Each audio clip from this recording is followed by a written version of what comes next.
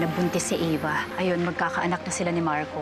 Gagong Marco yun? Sana pala binupog ko ng todo yung pagbumukha ng gagong yun. No, Eva! Maurice! Muntik mo naman sagasaan yung mga bata. That's exactly my point. Eva, mga bata sila. Wala silang alam. Wala rin alam yung baby ko. Pero dinami siya ni Thea. Sinabi mo sa akin, hindi mo nasasaktan si Thea. Pero anong ginawa mo? Binuntis mo yung kabit mo! Alam mo, kung ano man yung problema naming mag-asawa, amin na lang yun. Bakit? Ano ka ba niya? Ex-rapist ka nga pala niya, na porma ng porma sa kanya, kahit alam mo naman na kahit kailan hindi siya magiging iyo. Ikaw ba yung walang hiyang muntik na sumagasa sa mga anak ko? Dahan-dahan ka sa pagbibintang mo, ha? Wala kang ebidensya. Isaksak mo sa bagay ang asawa ko. At sa susunod na hearing, ididiin kita. Ididiin kita hanggang mapabilis ang sentensya mo at makulong kang hayop ka. Hindi na ako makapaghihintay na ipamukha sa babae niyo na bilang na ang mga araw niya.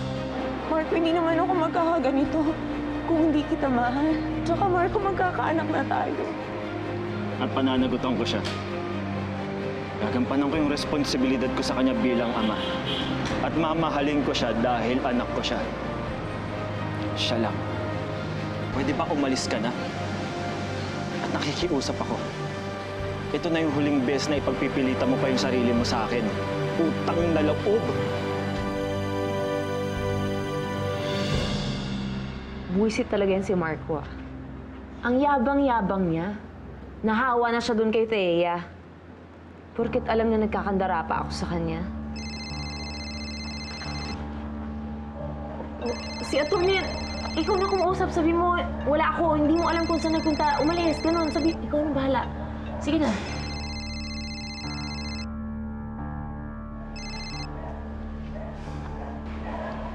Hello, attorney. Sorry na iwan kasi ni Eva yung phone niya eh. Okay. Sige, thank you. Sabihin ko na lang po sa kanya. Pinapaalala lang ni attorney na next Monday na daw yung hearing ninyo ni Thea. Isa pa yung attorney na yan eh. Wala nang tinawagan kundi bad news. Mga buwisit sila. Nawala na lahat sa akin, ha? Si Tita Adele, si Marco, ang baby ko. And now my freedom. Hindi ako papayag. Kasalanan lahat ni Thea eh. Mapapatay ko na talaga yan eh. Nagkandaletse-letse ang buhay ko nang dahil sa kanya. O ano, Bunso? Ready ka na ba sa hearing mo? Ready ka na ba sa laban ni Thea? Oo naman, pinaghandaan ko kaya to. Basta ingudgud mo yung mukha ng babaeng yun. Olga, hindi boxing ring yung pupuntahan natin, ha? Korte to. Saka yung away namin ni Eva, may ibang venue yun. Marami pa yun. Si Atty. Ramirez, abogado ni Eva. Hello, attorney. Yes. What? Pero nandito na kami. Fine. Ano pa nga ba magagawa namin, di ba? Bakit ano po nangyari? Pinapamove nila ang hearing in 3 weeks. Bakit raw ho? Nawawala daw si Eva. Hindi nila makotak. Hindi rin nila alam kung asan. Ang dami mo rin naman kasi nagawang mali. You know the saying naman na karma, diba? Isa ka pa, ah. Kung wala kang magandang sasabihin, tumahimik ka na lang. Hindi ako pinalaki ng magulang ko para maging loser. Kukunin ko pa rin ang lahat. I'll do whatever it takes. Attorney, baka naman ang kasama ni Eva yung lagi niyang kasama yung kamukha ni Wonder Woman pero masama ugali. Ang pangalan nun, Nika. Tinawagan na ni attorney ang lahat ng kaibigan niya.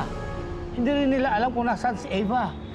Naku, baka tumakas na yun, attorney. Olga, hindi niya pwedeng takasan yung batas. Mahahanap at mahahanap siya. Saka kapag ginawa niya yun, madadagdagan pa lalo yung kaso niya. Si Marco pa rin ba to? Reminder lang ha, wala ka ng hold kay Marco. Alam mo, Nika, baby lang ang sagot sa problema ko.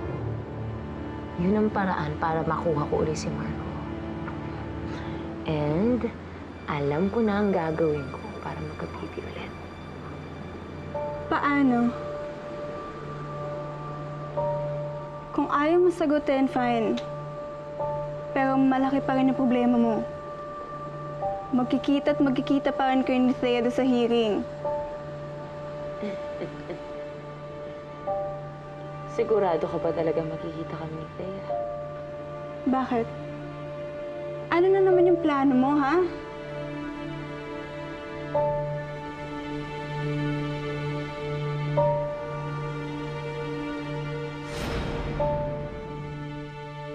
Attorney, sandali yun. Paano yun? Baka mamaya hindi pa makita yun after 3 weeks, di mapopostpone na naman yung hearing?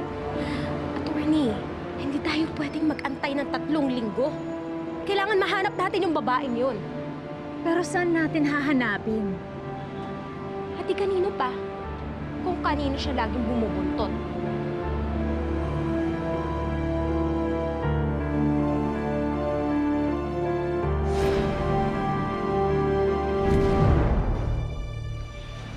Sir, may bisita po kayo? Tuloy po kayo. Marco, Thea, nasaan si Ava? hindi ko alam. Bakit? Hindi siya sumipot sa hearing. Sinabi sa akin ng abogado na nawawala daw siya. Ano? Marco, huwag ka na magmaang-maangan. Sana lang talaga wala kang alam. Wala talaga akong alam. Thea, wala kaming communication. Marco, kung may nalalaman ka, sabihin mo na lang. Huwag mo nang palakihin yung gulo. Olga, nagsasabi ako ng totoo.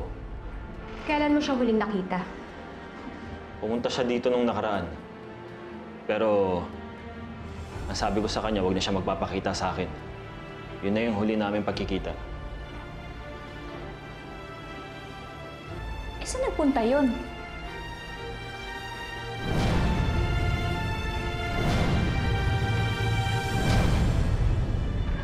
₱100,000 piso. Siguro naman di mo na ako kukulitin, di ba, sa presyong yan. At siguro naman, sa perang yan, wala nang lilitaw sa inyo ni Tantoy. Gago ba kami para magpakita sa mga pulis na yan? Good. O sige na, babalik na ako sa rest house. Rest house? Doon ka ba nagpapalamig ngayon sa rest house na yan? Teka, saan ba yung rest house na yan? Huwag mo nang alamin. At may pinaproject ako ngayon. Sige na, tatawagan na lang kita ulit, ha? Sige.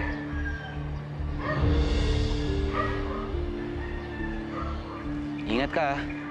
Mag-ingat ka din.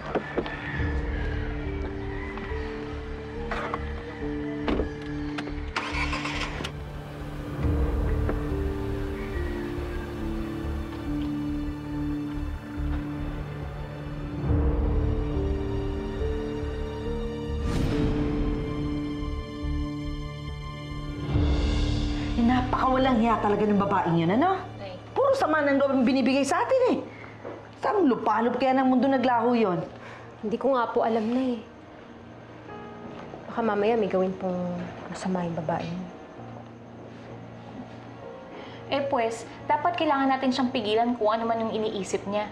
Bukas sa bukas, pumunta na tayo ng pulis, manghingi tayo ng tulong para mahanap natin yung demonitang yun.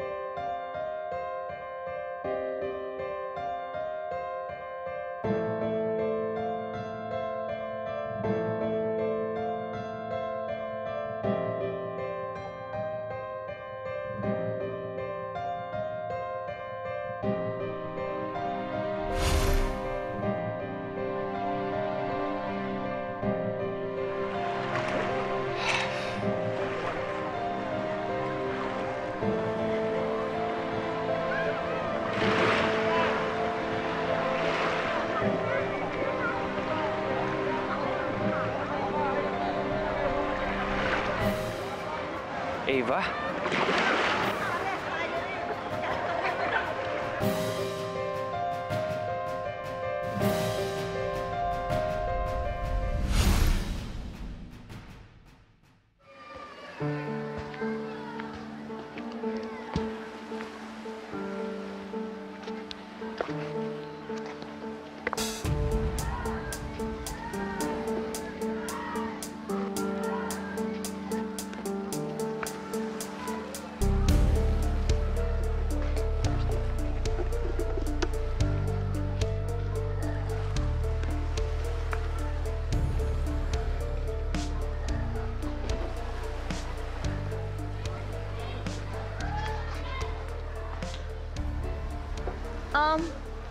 Waiter.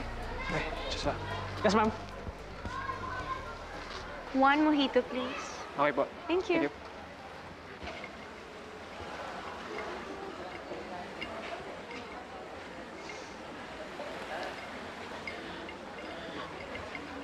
Yes, me po. One mojitos po. Thank you.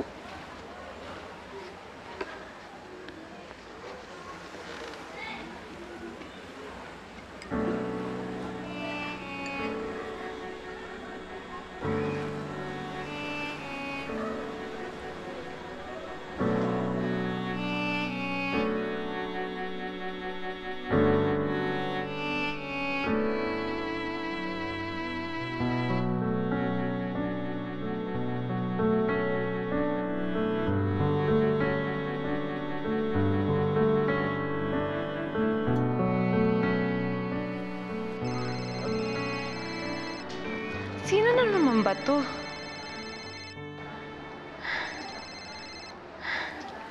Hello, Marco? Hello, Eva. Bakit hindi ka sumipot sa hearing mo, ha?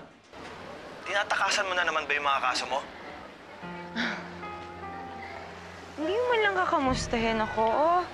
Takas ka agad. Hindi mo man lang naisip kung napapano na ako or kung buhay pa ako. Well, obviously, mukha ka namang okay. So, asan ka? Oh, I'm sorry, pero hindi ko pwedeng sabihin sa'yo. Eva, ano na naman ba itong pinaplano mo, ha? Alam mo, kung ano man yung tumatakbo dyan sa utak mo, wag mo nang ituloy dahil lalo lang madadagdagan ng mga kaso mo. Tsaka isa pa, pwede ba maawa ka naman doon sa magiging anak natin? Ha, wag mo na siyang idamay dyan sa gulo ng buhay mo. Please, umuwi ka na dito sa Maynila. Okay? Mamaya kung ano pang mangyayari dyan sa baby, eh. Marco, paano nga kung halimbawang may nangyari sa baby natin? Ano? Seryoso ka ba? O baka naman pinapa-worry mo lang ako? Bakit? May bago ka naman pampablackmail sa akin. Teka.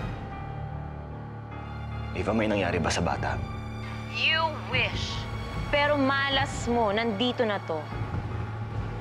Buo ang baby sa sinapupunan ko at hindi ako papayag na putulin mo kami sa buhay mo. Leche! Hello, Eva. Eva!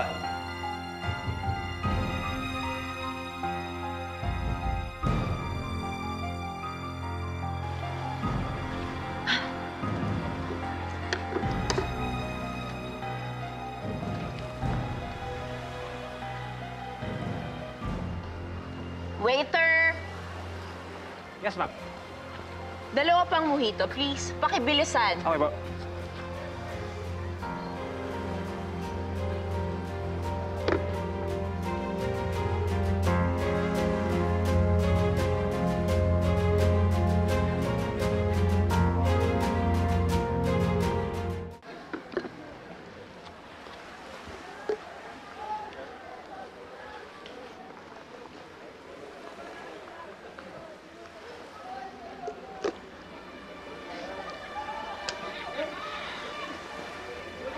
Hello? Pwede ba akong umupo dito? Mainit ang ulo ko. So please, stay away from me.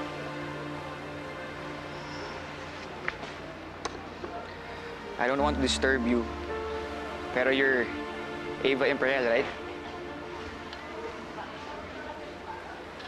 Paano mo ako nakilala? Ako si Edward Salazar. Schoolmate tayo nung high school. Really? I'm sorry, pero hindi kita matandaan. I can't blame you. Kasi nerd ako nung high school. Walang pumapansin sa akin. Di kagaya mo. You are the most popular girl. The prettiest. Actually, until now. Chief, tulungan niyo po kami. Si Ava po, nawawala.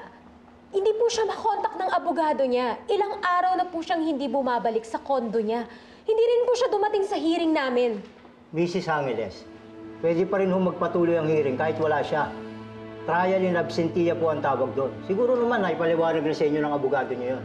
Pero hindi po pwedeng mawala yung babaeng yun. Baka mamaya kung ano na namang isipin na gawin ng masama ng babaeng yun. Alam niyo ba, muntik niya nang sagasaan yung mga anak ko? Miss, uminahon naman kayo. Pinatatawag na namin si Miss Imperial para maimbestigahan tungkol kina Edgar at Tantoy.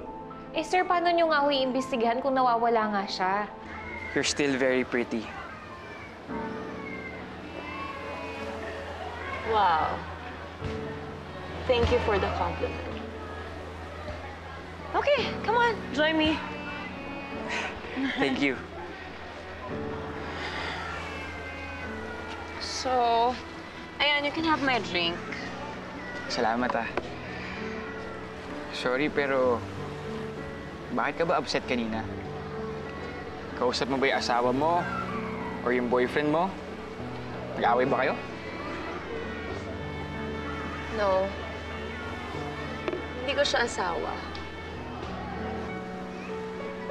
Asawa siya ng iba. What about you? Are you married? No. I'm a single dad of a very cute 5-year-old girl.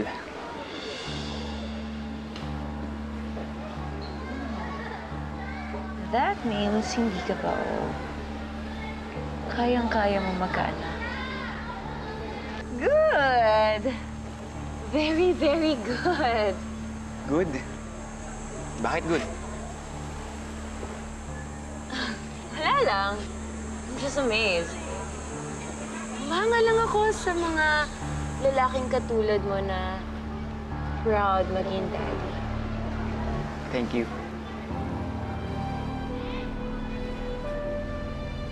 Cheers! Cheers.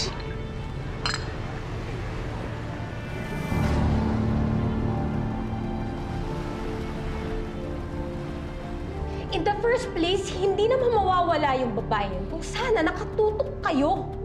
Kahanda naman kayo sa pagsasalita, Mrs. Saka kayo po ba, pwede po bang umupo muna kayo? Ginagawa po namin ang trabaho namin dito.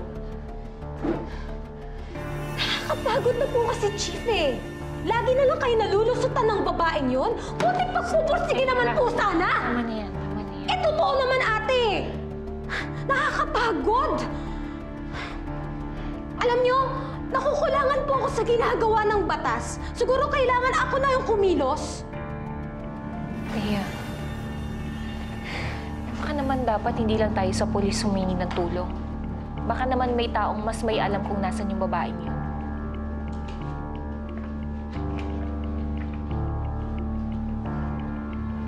Si Mama.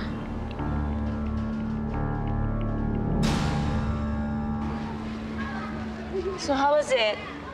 Okay siya. You like it? Yes. Gusto mo order tayo ng iba? Okay na to. Thank you. Anytime. I'm sorry kung kung naging masungit ako sa'yo kanina. Medyo marami lang kasi akong iniisip eh. Mga problema.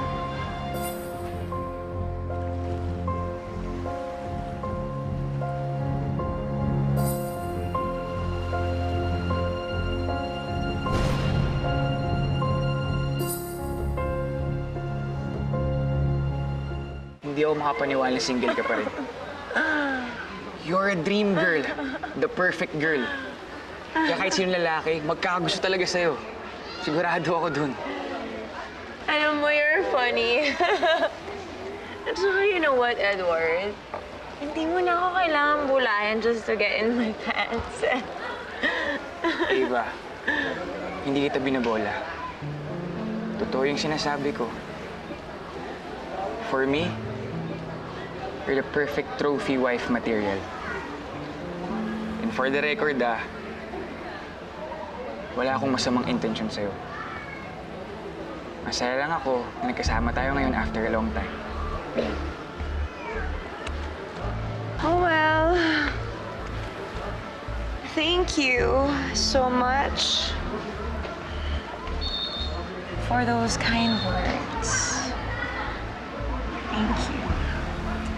But too bad, wala kang masamang intensyon sa akin. Type pa naman kita.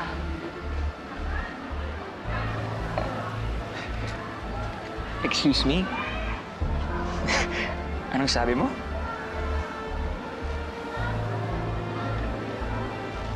I said, I like you. Hirap ba intindihin yan?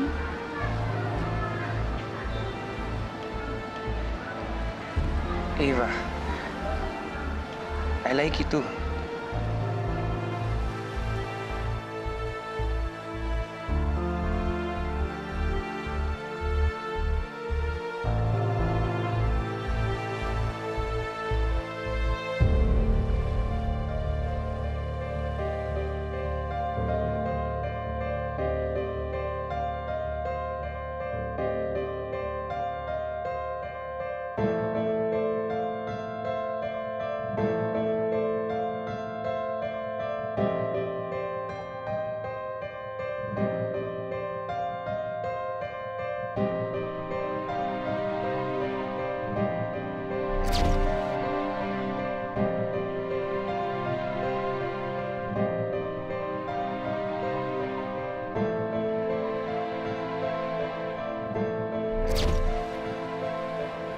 Eva, are you okay? Okay ka lang ba? Yeah, I'm okay. Saan dito ang kwarto mo? Dali mo ako sa kwarto mo. Sigurado ka ba? Yes, huwag na natin patagalin to. Let's go. Eva, sure ka? Yeah, let's go!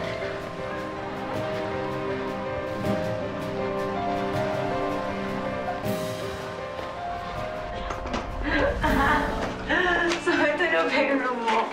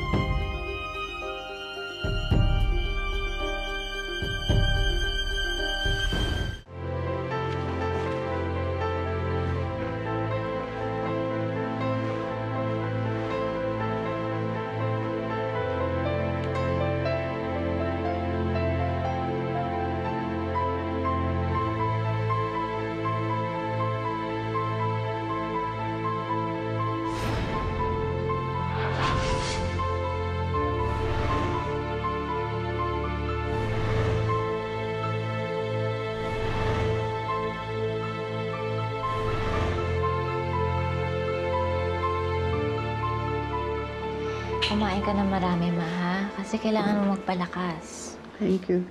Sofia, nakausap niyo na ba si Doc Bernie? Anong sabi niya? Kailan daw ako lalabas? Ma, di ba magkikimo ka pa? Hindi pwede hindi. Yun lang ang magpapalakas sa'yo. Oh, yes. Pero, kailan gagawin yun? Ama, as soon as possible daw. Okay. Marco, thank you so much. Sophia, thank you. You're here with me.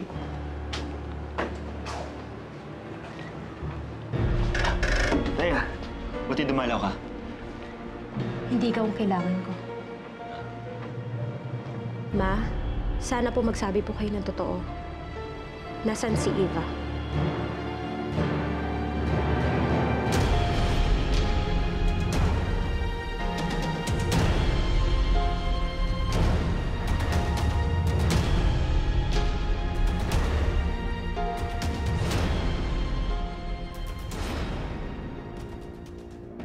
Hayop ka, Thea, magbabayad ka. Hindi ka magiging masaya. Sinusumpa ko. Wala sa inyo ang magiging masaya. Alam kong alam nyo kung nasaan yung babaeng yun. I don't know. Imposible yun, Ma. Kayo lang ang kakampi ng babaeng yun. Ano naman bang pinaplano nyo? Hindi mo dapat ginagalit si Thea. Ang dapat, nakikipag-cooperate ka. Ang gagawin ko yung katulad yung bait-baitan. I'm sorry, Tita, pero... Hindi ko kaya makipagplastikan. Para sa ito. Mas mabuti nang huwag ka masyado mag-invest sa akin. I'm in love with someone else. Thea, this is our boss. Edward. Edward Salazar. Hello, sir. Hello, Thea. Welcome to our company. Hello po. Thank you po.